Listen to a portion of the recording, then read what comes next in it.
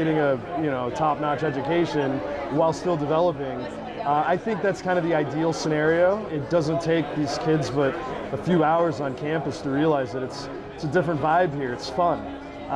You can enjoy where you're playing and play against world-class talent.